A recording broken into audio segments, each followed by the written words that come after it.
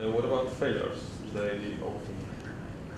Failures, I would say 95% of the time are design related, and sometimes they're related to ambient conditions. But that's why we have our service organization. But what happens?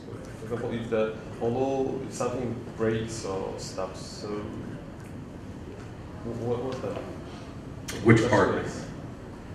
Because what do you define as a failure, right? Some of these whistles are failures from a quality perspective in that, like the line's a little bit off. Is that a failure? Or are you talking about a catastrophic type of failure?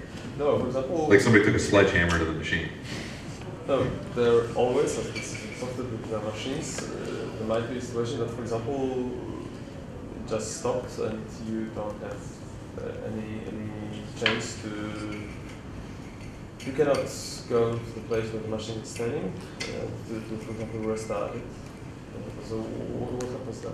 So if it just stopped because of an internet connection, and then your internet came power? There might be more variable problems, like it just crashed. For example, Our machines don't crash like that. A lot of those problems have been completely engineered out. What you see happening with the problems that you're used to with a 3D printer are typically driven by human error, and there's no human that could cause error with this system because it's completely automated. So a lot of the factors that normally cause a 3D printer to break have a lot to do with people not knowing what they're doing when they touch the thing. And they start twisting on knobs, they tighten screws. That type of stuff causes a lot more failures. And by never having a human touch it, other than to get the parts or put new plastic in, it drastically reduces the number of failure modes.